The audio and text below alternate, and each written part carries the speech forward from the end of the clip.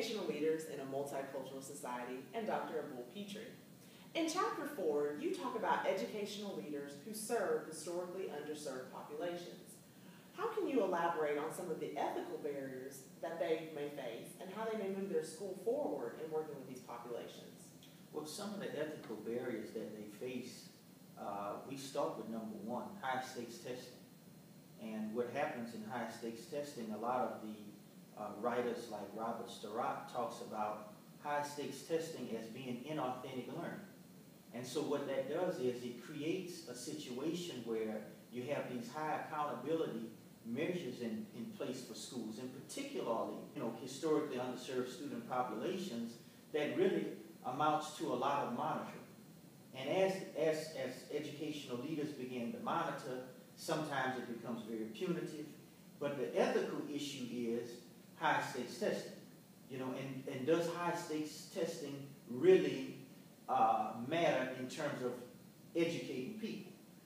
The second barrier could be something as simple as the time school starts. There's some schools, for example, if you look at some of the more elite schools, for children, school time will start at 9 o'clock. And then if you look at some of the working class schools that Gene Eyman defines, school could start as early as 7:15. So imagine now a child at 5 and 6 years old to be at the bus stop for 6:30 and travel 30 minutes to get to the classroom at 7:15. That's an ethical issue.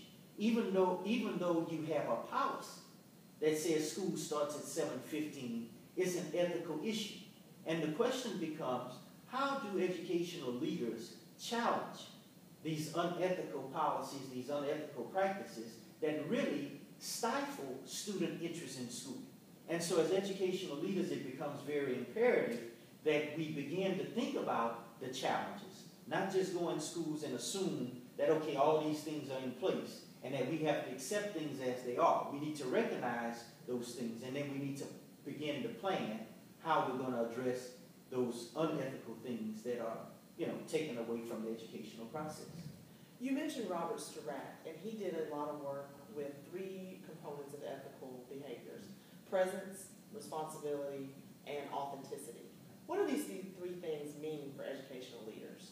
Well, when you look at authenticity, there's a whole notion in terms of educational leaders that some would contend that educational leaders assume positions, but would question their authenticity in terms of leadership. Are you leading in the best interest of students?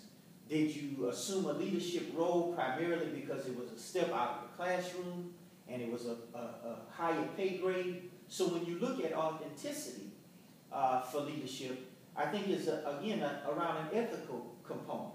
And if you assume the role of a school leader or an educational leader, then one of the components is that you're going to have the challenge of looking at policies, looking at issues that other people have not really examined or critiqued in a way that it would offer the best opportunity for students and communities and teachers. Very good.